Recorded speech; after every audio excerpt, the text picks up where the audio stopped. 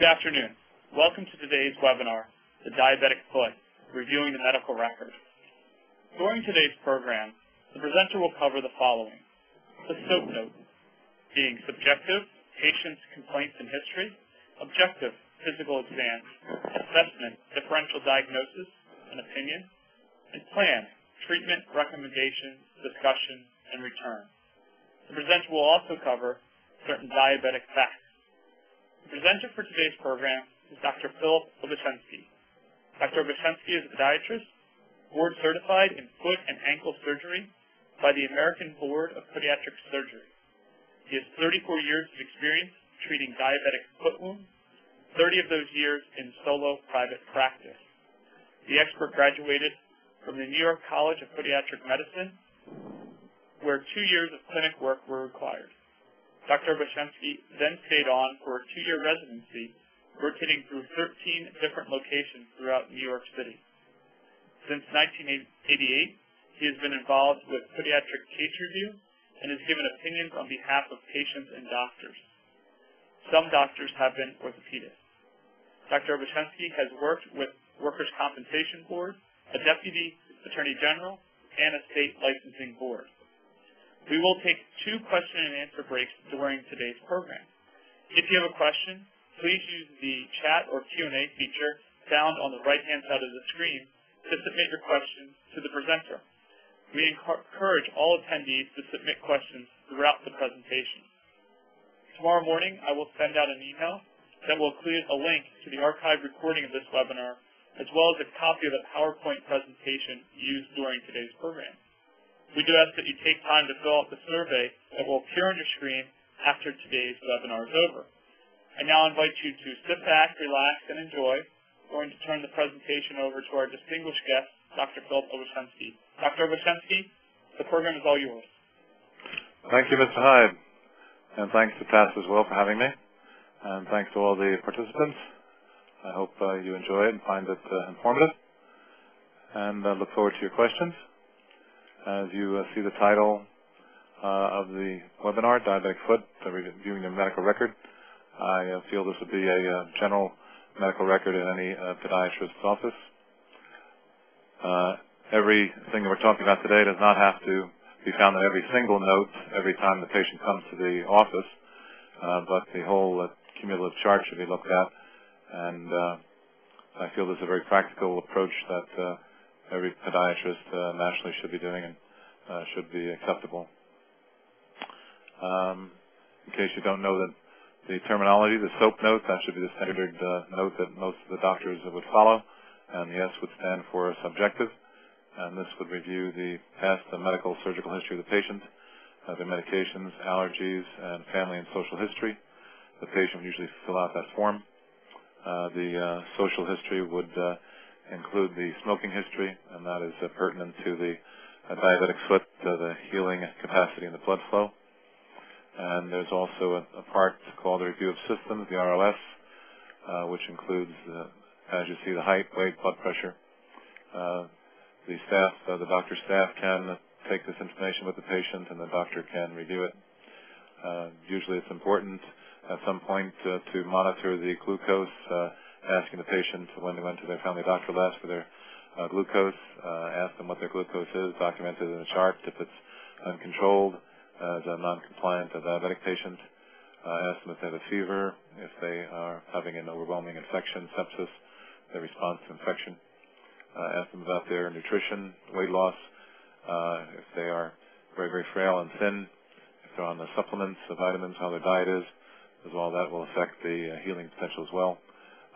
To later on decide if you have to speak to the family doctor or consult with a nutritionist to work on appetite and the metabolism to affect your healing. Ask the patient in the beginning about their sensations in their feet. That can tell you if you have to look for signs of the diabetic neuropathy, if they don't feel pain, if they have numbness, tingling, burning in their feet, if it's the one foot, both feet. You have to rule out if it's coming from the back, from a disc problem, radiculopathy, or is it coming from the foot? If it's one foot or both feet, as it should be bilateral with a diabetic problem. And then getting into the typical a part of the subjective aspect, the history of the chief complaint, which is the duration, the reason, any reason for the problem, whether or not it's a recurrent problem, any history of trauma. Is this a workman's compensation case? Did they get hurt on the street, in their home, at their friends, at a store? And then the history of treatment. Were they doing anything for themselves? And did they go to any other podiatrists? Did their family doctor do anything? Did they go to any other specialists for treatment? And then the objective part of the note, the O. Usually one of the first things we check is the circulation, feeling the pulses in both feet, the DP and the PT, which is dorsalis pedis and posterior tibial, and just by a palpation with the hands. If there's any question, if it's a borderline, usually it's graded on a scale of 0 to 4. The average, the normal would be a 2, plus 2 out of 4. 3, it was very, very strong, and 4, you would see the pulse actually beating right out of the skin. That's how strong it would be. And then 0, you just can't feel it. That could be from swelling, abnormal placement of the artery. It's an anatomical variant as well. If there's any possible poor circulation, peripheral vascular disease, then we usually send the patients for an arterial Doppler. It can be done privately or hospital or through a vascular surgeon. If the doctor wanted to send them to a vascular surgeon first to decide if the Doppler should be done, that could be done as well. And the main finding is the ABI, which is the ankle brachial index. They measure the blood pressure in the arm and at the ankle and get a number. If it's 1, that would be great. Lower than that is borderline. But sometimes this is abnormally high as well, the diabetic having calcification of the inside of the arteries. Medial calcification would be called, and if they're very hard arteries and they can't compress it, they have to put a blood pressure cuff on the extremity to do the measurements, and they can't compress it, so you get an artificially high number. You can't always trust the number, and usually the vascular surgeon who's reading the report and commenting would say that as well, that they feel it can be an abnormally high number. And there's a thing called the pulse volume recording, which could be done to try and determine the circulation if that number is very high, artificially high. One of the other things in the objective portion, which is the portion that the doctor sees and feels and his observation, would be describing the ulcer of a diabetic foot patient. And lots of these rules and regulations are coming from Medicare, and the other insurance companies are following suit as well. So they would like the length and the width described, or the circumference and the depth in centimeters and millimeters, inches if necessary. Describing the base of the ulcer, what it looks like, and the surrounding tissue. Is it a callus around it? Is it red? Is it inflamed? Is it swollen? Is it black? Is there any exposed joint, tendon, or bone in the ulcer? If that's the case, then it's quite deep. It's through the subcutaneous tissue, it's through the fat, and you're seeing joint tissue. And tendon would be above the joint tissue if it was in that area. And if it's seeing bone, you're through the joint capsule already as well, and obviously very deep. And comment on any pus in the wound, any advancing cellulitis redness. Is there any granulation tissue in the wound, which would mean the red, beefy tissue that bleeds very easily when it's touched? That would be granulation tissue showing signs of healing. Sometimes it's whitish, yellowish, fibrosis, fibrotic type of material, also known as the bioburden, another term for the film on the top, biofilm on the top of the wound. And we would get back to the neuropathy to document what the patient said in the subjective part, document their neuropathy or lack of neuropathy, either with the old-fashioned tuning fork or light touch means a little wispy filament broom type of a thing. That's one thing, or pin is another aspect. And then the newest is called a monofilament, which is measuring grains, and that's a 0.570 grains. And it's just a thin piece of plastic that has become the international standard of sensation. If you touch the leg and then touch the foot and toes and see if the patient can feel that. The Description of the foot is very helpful. Is it extremely flat, collapsed, totally hitting the ground, no arch? Is the foot straight, which would be rectus? There's a term called collapsing pes valgus, which is the total collapse of the foot. Rectus means a perfectly straight, normal foot. You want to go on and describe the toenails, if they're totally normal toenails or if they fungus, thick, abnormal toenails, any infections, any ingrown toenails. Skin color is described if it's brawny, thick, brownish color. That can be from a venous stasis, which doesn't have to be due to any diabetic problem, but also reddish. Rubor is one term, R-U-B-O-R, where the skin is a darker reddish color from bad circulation. Feeling the texture of the skin, if it's dry, if it's clammy, cool, sweaty. Also, that would be controlled by the diabetic neuropathy. Hair growth, usually the hair growth is the first thing that goes with bad circulation, so that's why that's noted as well. Temperature is noted just in general between the 2 feet, or sometimes exact measurements in degrees with thermometers. Lesions are also noted, keratotic, meaning callus lesions, corns, calluses on the toes, between the toes, on the bottom of the foot. Some of these can be filled with blood, which is typical with a diabetic foot, and that would be noted as a discoloration, or old blood. It would be noted to say old blood in the callus. It can be below the callus when the callus is debrided, and that can be noted.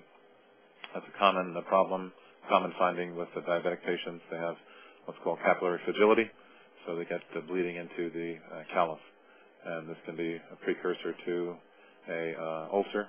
The ulcer can be below this callus, and once it's debrided, that's found. Another hot button issue is pigmented lesions, to make sure that the person doesn't have any skin cancer and melanomas. So they're documented that you've looked for them, and the doctor should look for them and describe them. Again, color and size, and state if they're stable, if they're new, if they're changing size, shape, color. Then a biopsy would be needed to make sure there's no malignancy, squamous cell, basal cell, or malignant melanoma. Then comes the A assessment, which is the diagnosis, or you could say clinical impression. Obviously can be diabetic foot, it could be diabetic neuropathy. It also could be any of the specific pedal diagnoses from the toenails and the foot and ulcers, etc., with a secondary diagnosis of the diabetic code or diabetic neuropathy code. There's probably about 25 different diabetic codes that can be used based on diabetes, poor circulation, controlled, uncontrolled, and insulin or non-insulin, and those can be put into the diagnosis area as well. But the differential diagnosis should also be included and discussed.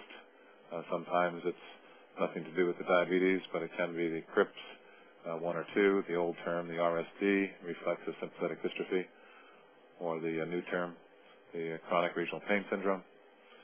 Charcot foot is commonly found with the diabetics as far as a swollen, red-hot foot, not painful usually because of the neuropathy, and sometimes the doctor and the patient think it's infected, but it's an acute emergency basically as far as the diabetic foot, that they should not walk on that, that the bones can shift, crack, fracture, disintegrate from 2 different theories of if there's a lot of blood coming into the area, or if the nerves have lost the control of the blood vessels, or if it's due to trauma, and the patient has to be immobilized in this acute stage.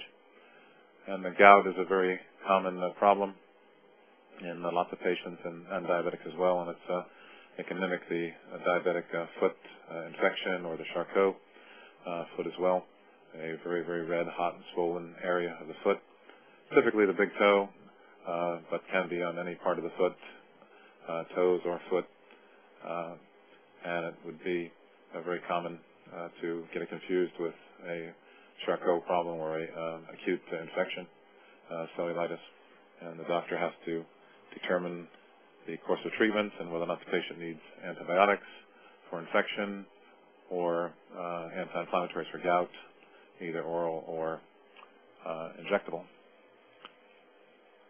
The plan would include the treatment of the problem for a diabetic wound. That would be the debridement, debridement, some people would say. And usually you have to describe your instruments that are being used. In the office, scalpels with scalpel blades.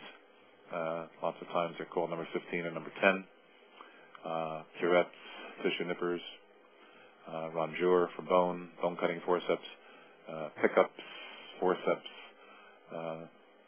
thumb and finger, there might be one other term that is used. All these different instruments that are used, that is normally required to be stated somewhere how you are debriding this lesion. And then a big part of the treatment is usually offloading, if it's a diabetic foot wound, to take the pressure off of that wound in some manner. Very old methods of padding the foot with removable pads that can be stuck onto the skin if the skin is not damaged, or onto the shoe, inner sole, felt and foam. The shoe can be modified, the inside of the shoe, the outside of the shoe. Rocker bars you may have heard of from years ago on shoes, on the external aspect of the sole. The insoles can have cutouts. There are special ones now with removable plugs with Velcro. So those plugs, like a honeycomb, are taken out of the insole to take the pressure off that wound. A hot topic as well as a total contact cast, the TCC. Some of them are made by companies that are easy to put on, and then the one that the doctor can make up himself, herself, wrapping the foot up with padding, padding the whole foot, lower leg, and then dressing the wound and putting a cast on, fiberglass or plaster with a boot, a walking boot, and leaving it on for anywhere from days to a week to let the wound heal and rest. Any offloading can be done also with crutches or a walker, a cane, or telling the patient to walk on their heel. A cam walker, a CAM, can be used as well. That's plastic with Velcro, removable. The patient can take a bath or shower, and it doesn't have to sleep with it, but it immobilizes the foot, ankle, lower leg. Has a curve at the bottom so they can walk on it easier. And so that's another type of total contact cast type of situation. Surgical shoes can be dispensed in the doctor's office or clinic or hospital. Velcro straps, a big open front to accommodate bandages. Sometimes the insoles are put in there that we talked about before. The removable insoles with the plugs are put in the surgical shoe to take the pressure off as well. A plain, ordinary, thick, dry straw dressing could be used as a method of offloading as well. And there is a thing called a heel weight-bearing shoe. It means it's a big wedge on the heel, and the whole front part of the foot is off the ground. Sometimes a little unstable for the patient, so you have to make sure the patient will fall and break a hip. We don't want that to happen, but that can be done, Velcro closure and the open front before the bandage. And some notation should be put in there as far as the type of dressing that is being used.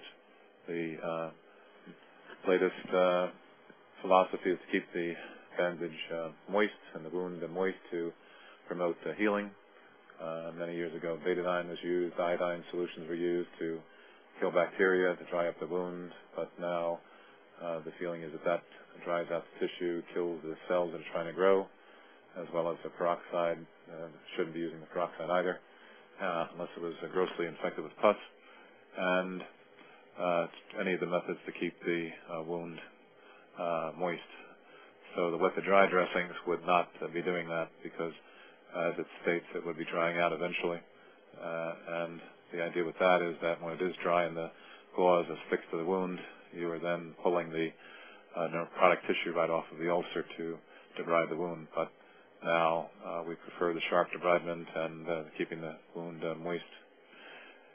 There are many, many different types of wound dressings out there, and I will get into a little bit of that later. The one thing to look at is how many times the patient has come back for treatment. A rule of thumb being that the 50% change in the wound after 4 weeks. If that's not being seen and the patient is coming back week after week after week for months or a year, it's not unheard of, then have to rethink the etiology of the wound. Is it a diabetic foot ulcer? Is it something else? What is the cause of this ulcer? And rethink your treatment plan. And getting back to the pigmented lesions, it doesn't have to be pigmented necessarily, but it can be a malignancy in the ulcer, or the ulcer itself could be a malignancy and not a diabetic foot ulcer at all. So doing biopsies to rule out a squamous cell carcinoma, for instance, ulcerated skin cancer, and it's not a diabetic foot ulcer at all, but it could be that type of malignancy. And the philosophy is also to determine where you're going to do the ulcer, if it's on the periphery, or some doctors have recommended multiple biopsies in multiple points of the wound as well. And part of the plan is your referrals for help if the patient is not progressing. Vascular doctors, as we spoke about before, if the circulation is poor, borderline, not healing. Infectious disease doctors, we're going to get to taking cultures and whether or not you need to have an infectious disease doctor on board to help to decide when antibiotics are used in the outpatient setting, orally, or sometimes infusion in their office daily or weekly. And endocrinology, physician to regulate the diabetes if their diabetes is out of control. Getting back to the first statement, they're saying that their sugar is out of control, the glucose is out of control, and either speaking with the family doctor or patient and suggesting an endocrinology consultation if the present diabetic treatment is not working to control their glucose to help with the healing. And we should be asking, the doctor should be asking if the patient is seeing their family doctor regularly to check these other factors that we're talking about, nutrition and glucose, etc.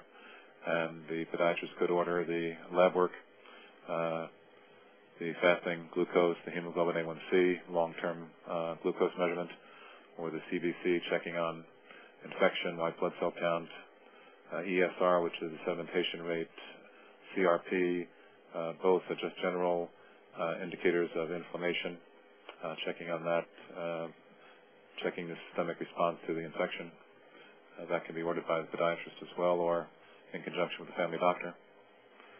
Part of the plan is to decide when the patient has to be admitted. If the patient has a fever that is getting worse, the patient is getting septic, quite ill, lethargic, unresponsive, incoherent type of a thing. If the sugar is totally uncontrolled and can't be controlled, another reason to admit. The septic shock situation, if you think that's going to happen.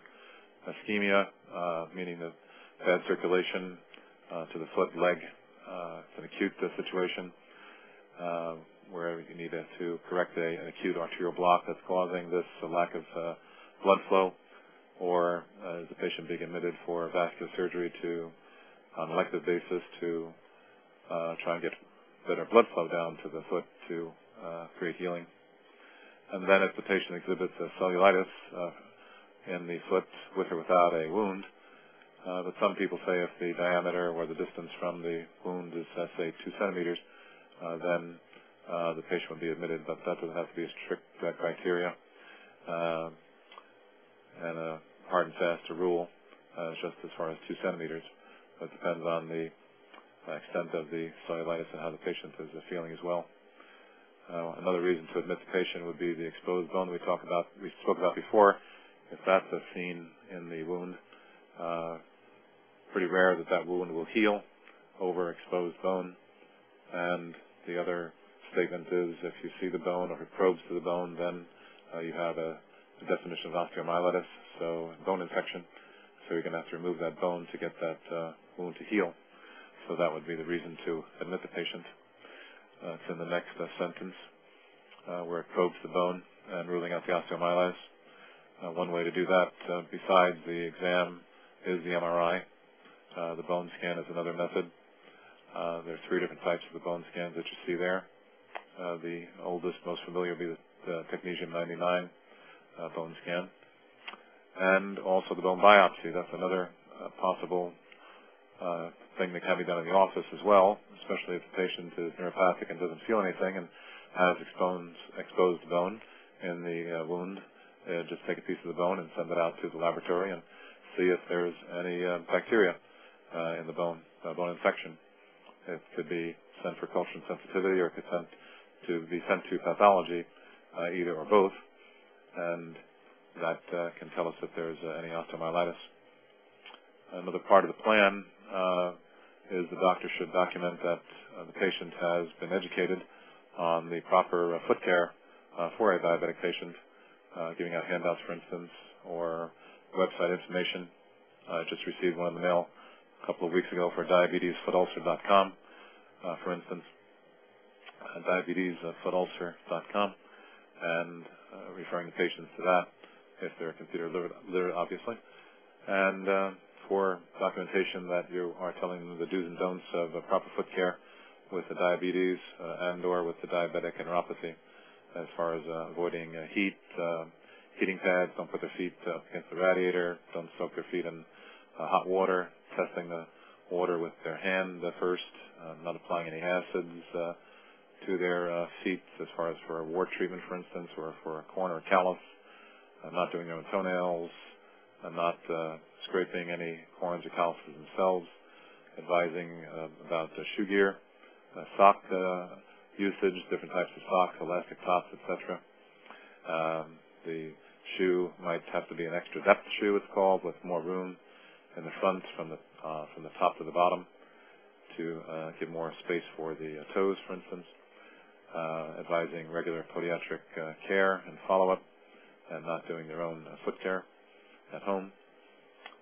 Not putting any creams or lotions between the toes, for instance, or if they have severe dry skin on their feet, to make sure they use a dry skin cream every day, an emollient, either over-the-counter or prescription.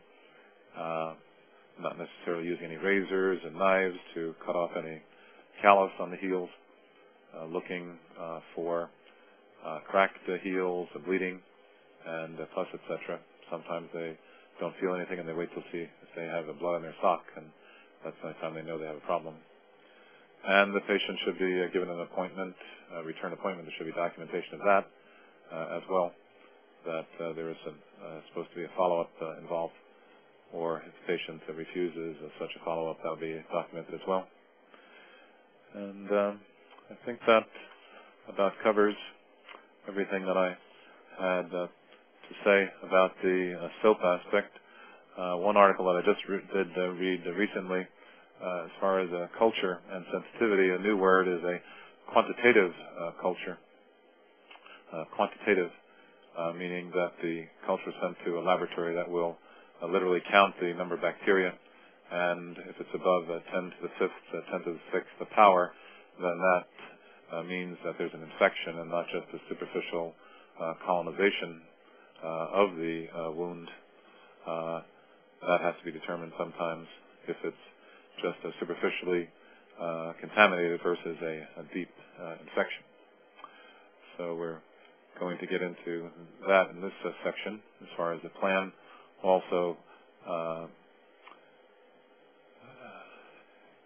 utilizing antibiotic in the treatment of the patient, taking this culture and sensitivity, whether or not it should be, the philosophy is it should be a deep culture. The swab, Q-tip type swab, should not just be run over the superficial aspect of the wound or the ulcer, which is what I was saying before as far as superficial, and going deep into the wound and taking the culture that way.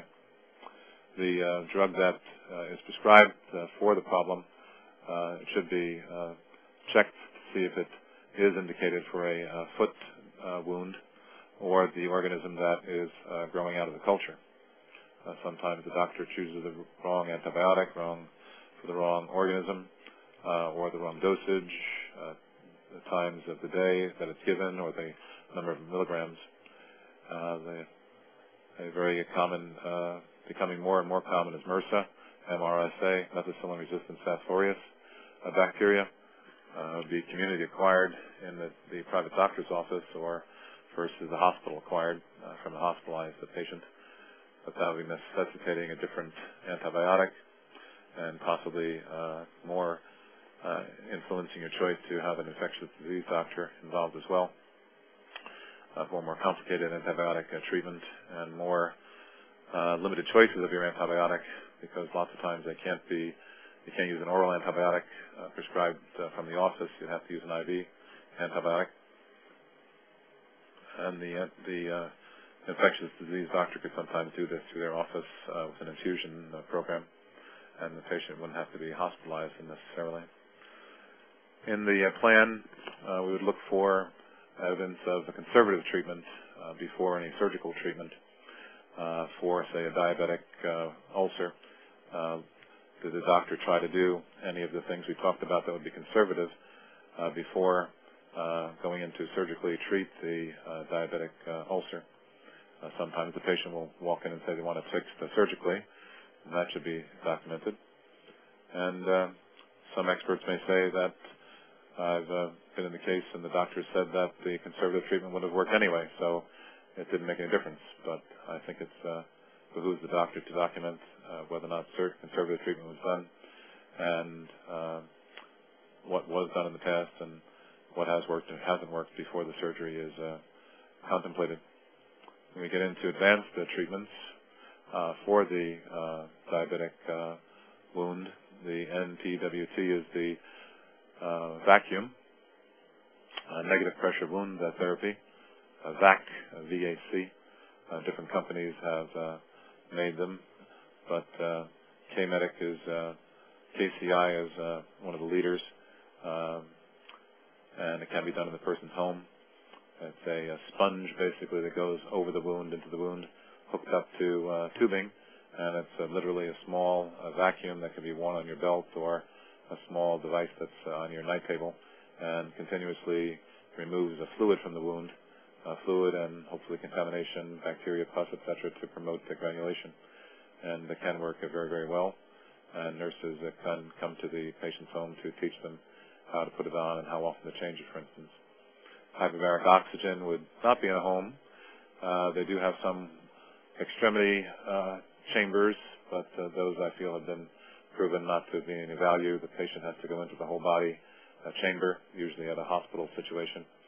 It would be called a dive, D-I-V-E, like an ocean dive, and their whole body is in the chamber, and the oxygen is administered systemically, and that can be used for the treatment of diabetic wounds, infections, ulcers, cellulitis, gangrene, necrotizing fasciitis, things like that can happen.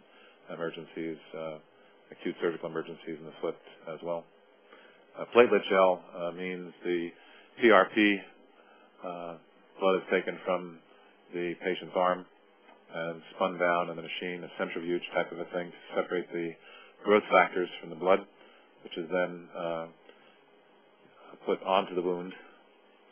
You may have heard of it used in sports industries, orthopedic problems, knees, elbows, even Achilles tendon, where it's injected into the area. It's used on, say, knee replacements, where they inject the gel onto the debrided, cut ends of the bone to stop it from bleeding and to promote healing. But this is also used topically on the diabetic foot ulcers as well. Can be done in hospitals, surgical centers, doctors' offices, with different companies that come in and take the blood out of the patient's arm and spin it down and apply it to the ulcer. The skin coverage we were talking about before, many different products out there, artificial products and products from different organisms and species of animals and different parts of the bodies, from infants, etc., and human skin to cover wounds. Some of them are called off-label. I assume everyone knows what that means, that it's not approved by the FDA for this specific indication that you want to use it for, but it is approved in general for other indications, but you're using it for a different application that the sales people are not promoting, but you're deciding to use it for yourself, and the patient would have to be advised about that. So many different products on the market that could be used in this situation. This would be like your old-fashioned skin graft, where they take skin from your thigh, for instance, and mesh it lots of times and cover the wound. Split thickness skin grafts or full thickness skin graft. Those are always available and are options, but there are lots of other materials that are being used as well to avoid donor site problems, infections, pain, scarring. And as well as underneath the skin coverage, a label would be flaps. If the patient needs a flap of some sort to move the skin from one section to the other to cover the wound, that can be done on the bottom of the foot or any part of the foot, as a matter of fact, to move the skin around to cover the wound more natural. As I say, on the horizon would be this FDG PET. You may know PET scans from cancer diagnosis, but that's being used as well with added chemicals injected into the body to check for infection and osteomyelitis, and that would go back to the statement we said before about the bone scans and MRI. This would be another modality that would be done in the radiologist's office in the future. That's supposed to be one of the up-and-coming tests that you may hear about later on. So I guess, Mr. Hyde, I think we'll open it up to the questions, and if it's okay with you. Oh, definitely. We do have a bunch of questions in the queue, so we'll get to them right now. Dr. Obiedzinski, Ron asks, do you have any thoughts about what effect a prolonged, undiagnosed, and untreated salmonella infection could have on diabetic foot ulcers that appeared to be in good shape and healing before the salmonella infection, but that then took a decided turn for the worse? I think the word you said was hearing, but I think you mean the healing, I suppose. But that's sure, yeah. Okay. But salmonella, I think, would be a rare foot infection, first of all, as far as I'm aware. You're hearing it in the general media with food contaminations and things like that. But it doesn't make any difference what organism would be. Yes, the longer the organism is there, the longer the infection, then the worse the prognosis. That's what I would say, yes. Okay, excellent. We have a question here from Brandon who asks, how do you treat CRPS? Well, first thing is to diagnose it correctly. Make sure you get the diagnosis quickly. The CRIPS 1 and 2, as I said, the old term RSD. Podiatrist, incumbent upon the podiatrist to diagnose it very, very quickly. That's why I said it should be included in the differential diagnosis, because the longer you wait, that's not good either as far as treatment and cure. One of the main things that should be done is a referral to a pain specialist. Lots of times it means epidural blocks, oral prednisone by mouth. The old treatment was putting a patient in a cast and putting the patient at rest. But now the newest idea is physical therapy, movement of the part, and getting the patient to a physical therapist, and if it's the ankle, foot, etc., moving that part to break up the problem of the CRIPS. But usually the podiatrist wouldn't treat that problem on their own, and they would refer the patient to a pain specialist. Okay, excellent. Thank you. Joanne asks, when would you consider a wound vac application to the wound? Well, I just had a post-operative patient. It was acute, and it was deep, so I put it on acutely in the post-operative situation, nothing to do with diabetes. It was a dehiscence of a plantar wound. That's one option. But if we're talking chronic wounds, diabetic wounds, that one statement about the 50% healing in 4 weeks, that would be one reason, that would be one time to make your change there if you're not getting any change. Depth of the wound that's one reason to put it on. This foam that it's literally like a sponge, like from your kitchen sink, but it's a black color, and it's cut, and it can be molded and pushed into the wound. So that's one reason to put it on. But it basically would go by size and shape of the wound. Bigger wounds, if you have exposed tendons, for instance, one had a case, a burn on the top of the foot, all the tendons exposed. You wanted to get that wound bed to look better, to granulate, to then put a skin graft over it. That's one reason to use the vac.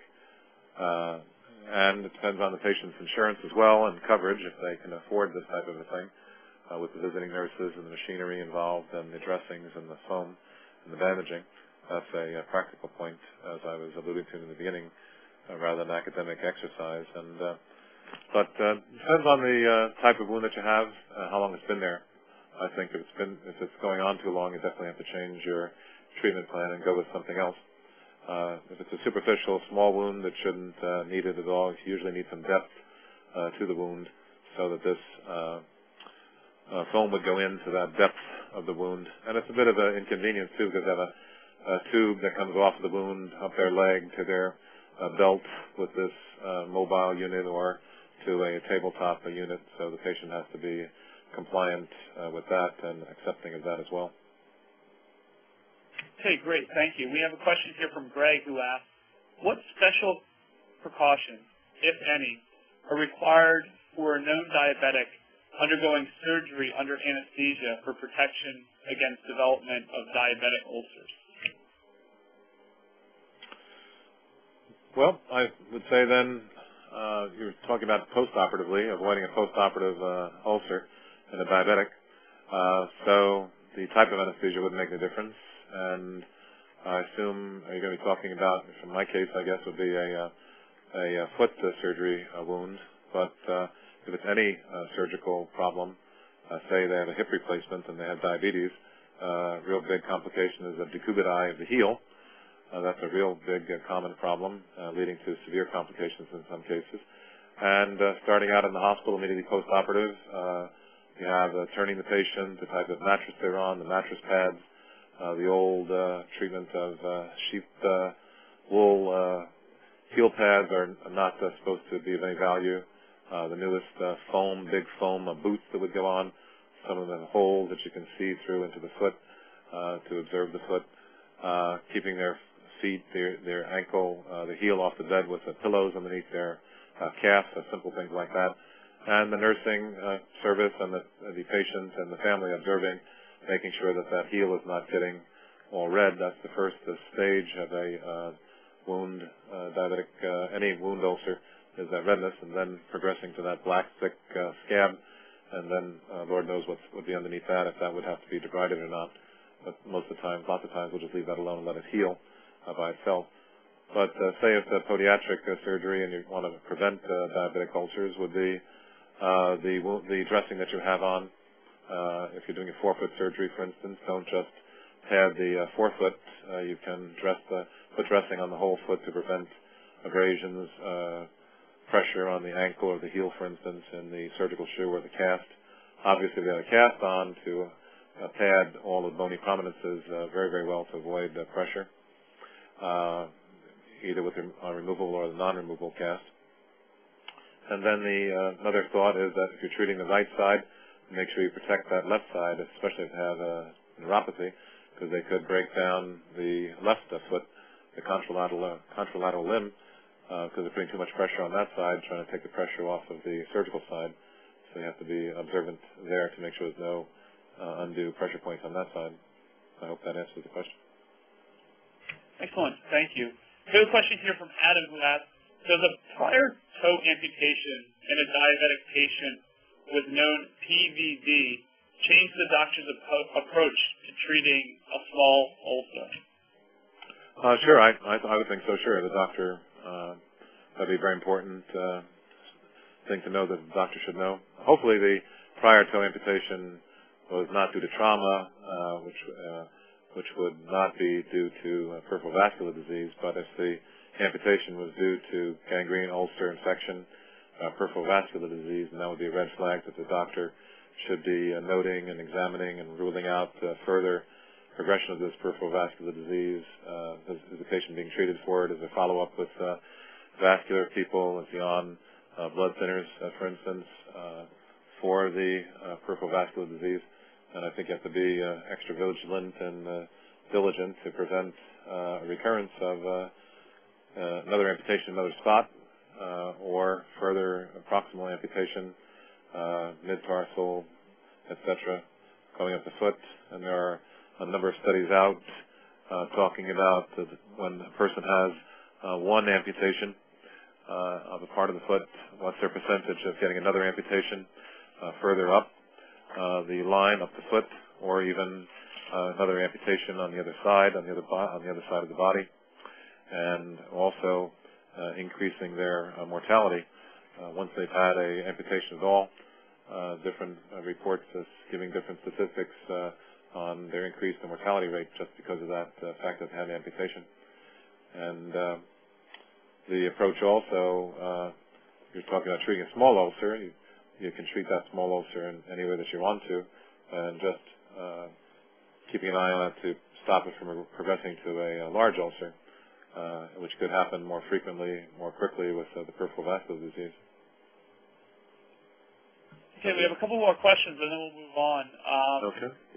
Ron asked, following up on the salmonella question, that was the first question that we asked.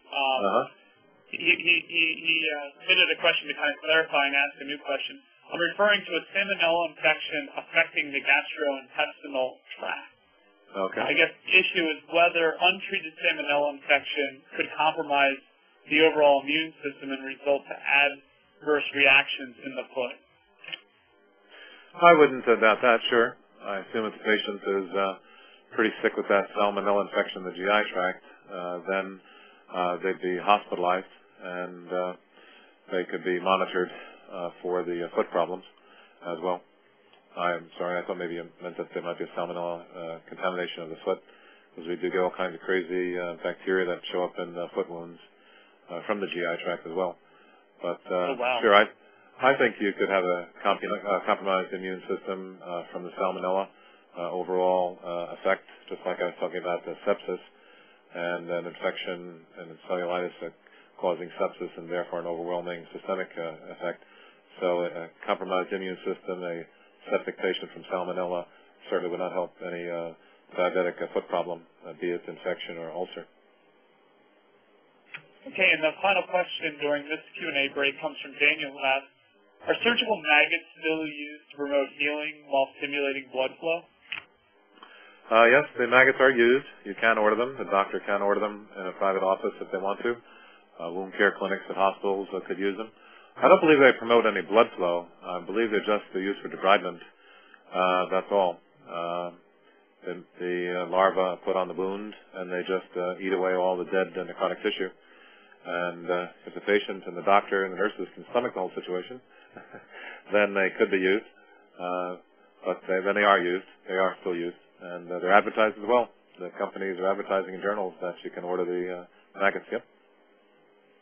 Okay, excellent. Why don't we move on to the diabetic facts? Okay.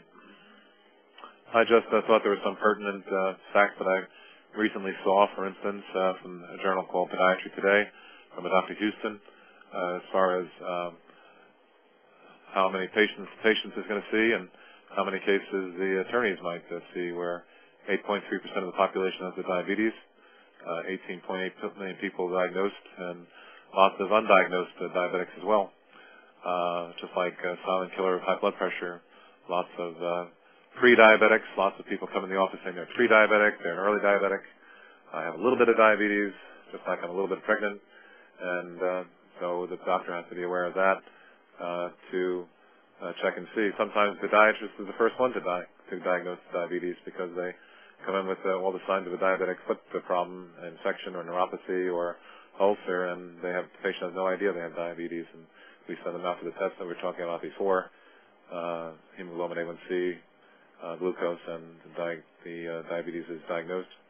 And there you see in 2007 how many deaths from diabetes and the complications from a diabetic foot ulcer.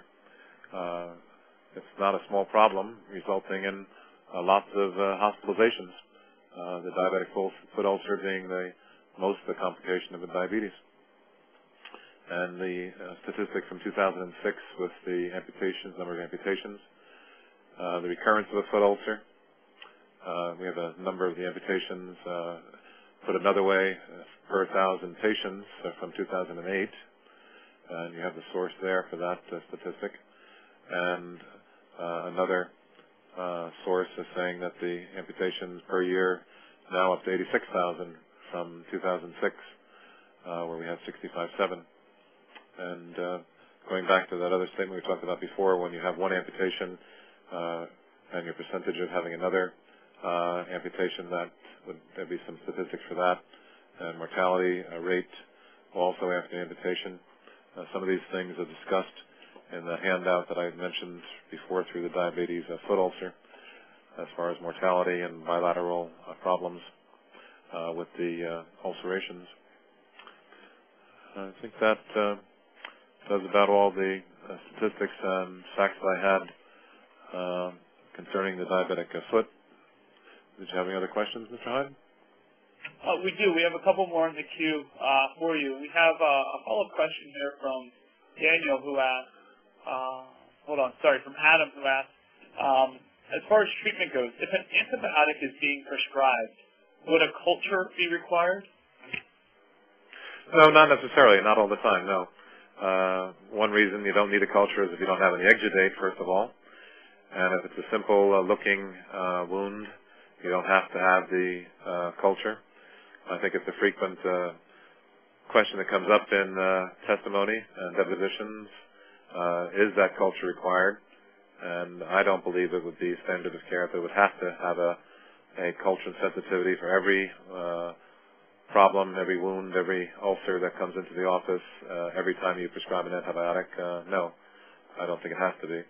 It certainly would be good practice, and it certainly would help for documentation.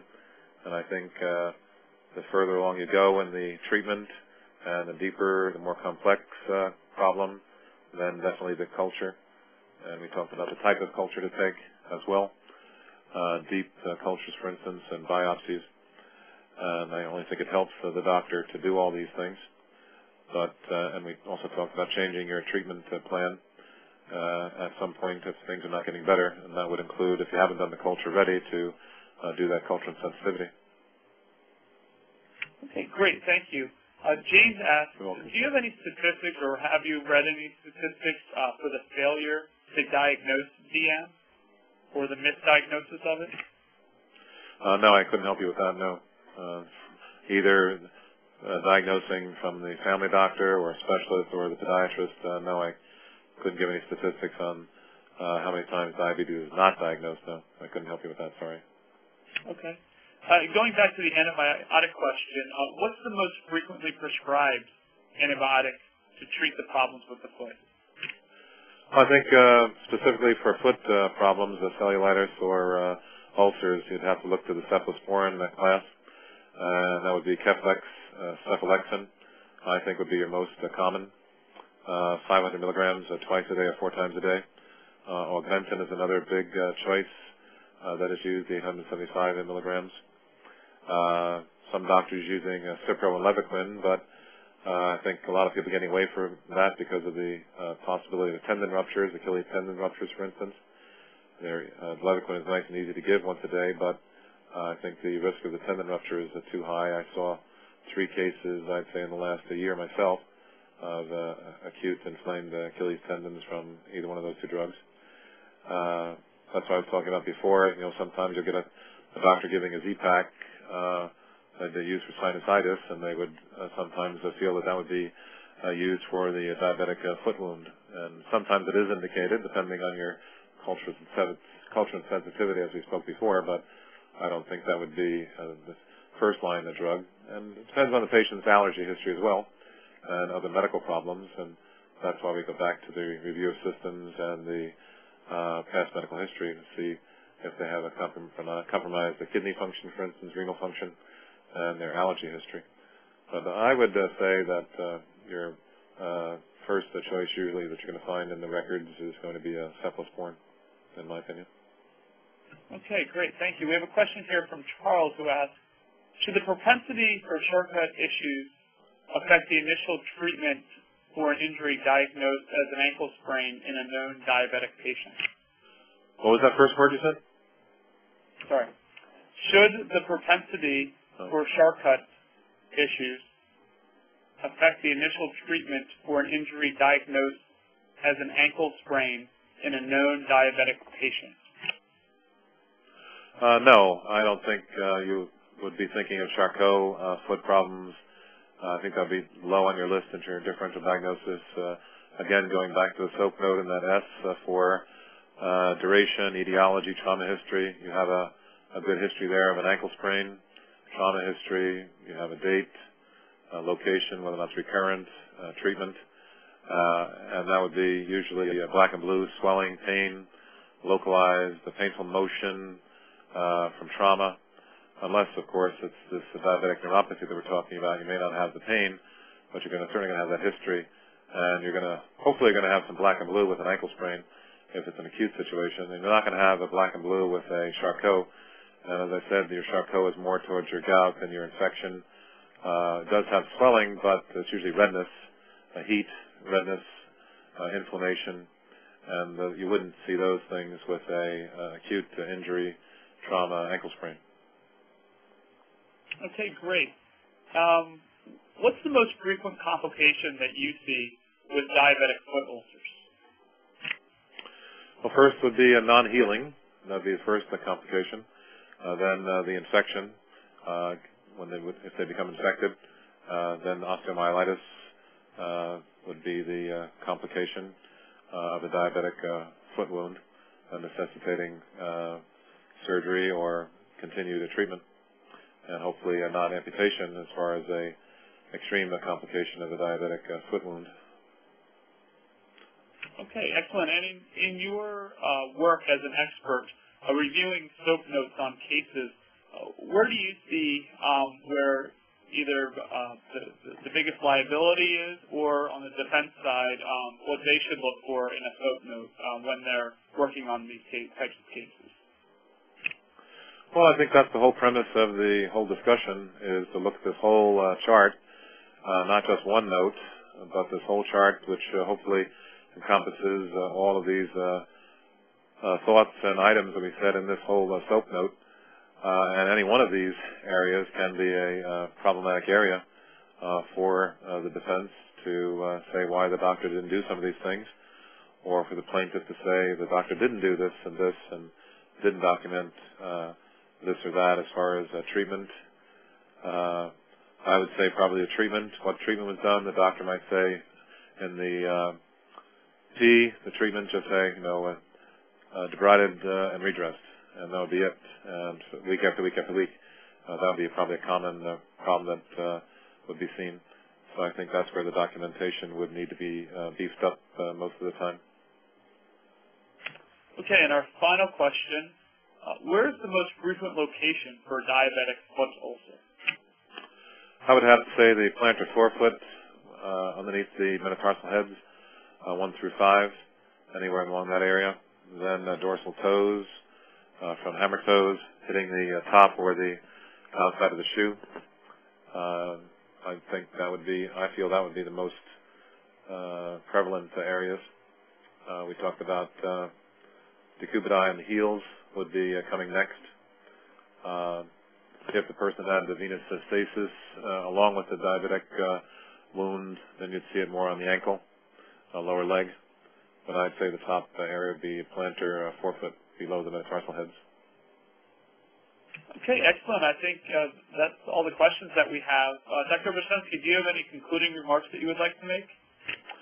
So I think I tried to cover everything as best I could. I appreciate the opportunity, and hope it was informative for everyone. I'm happy to have participated, and I thank you very much.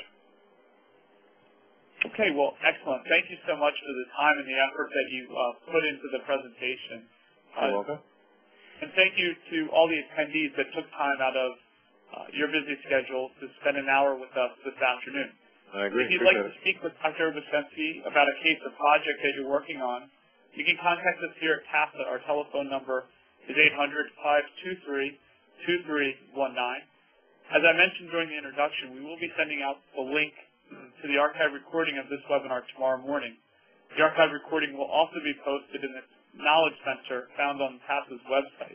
To get to the Knowledge Center, visit tasanet.com and click on the Knowledge Center tab found at the top of the page. Our next webinar for legal professionals, Statistical Tools for Attorneys in Litigation Part 2, will take place on May 8, 2012 at 2 p.m. Eastern Time.